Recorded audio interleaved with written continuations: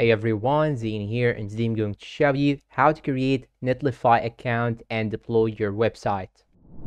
Now to do that, you should open your browser, search for Netlify, then go to the first link that you will get right here. And now you will have to click on sign up on the top right corner, just right here. Click on it, and here it will show you some options. You can sign up with GitHub, with GitLab, or Bitbucket. And finally, you can also sign up with email. But here in my case, I will click on sign up with GitHub because I have my projects on GitHub and I want to deploy my website from GitHub. After that, you should click on authorize Netlify. It will take a couple of seconds. Then it will redirect you to this page right here. Now you'll have to enter your first name, last name. Then you should answer these questions. How are you planning to use Netlify? I'm going to click on personal use. In here, what kind of site do you want to build first? I want to build a blog. What best describes your role? I'm going to choose designer. Down below right here, you should type the team name. I'm going to type GoInB. Then click on continue to deploy. And here you should choose which platform that you are going to deploy your first project from. Here in my case, I'll choose GitHub. Now it will redirect you to this page. Just click on authorize Netlify. Just make sure that you have this option, the first option checked, then click on install. And now there you have it. You have the Netlify account added. You can now click on projects.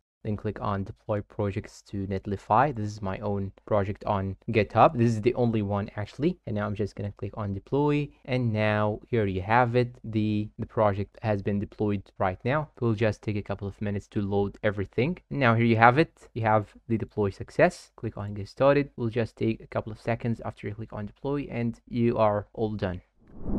And that's all for today. If you find this video helpful, please don't forget to support us with like, subscribe, comment, share. Thanks for watching and see you in a new video.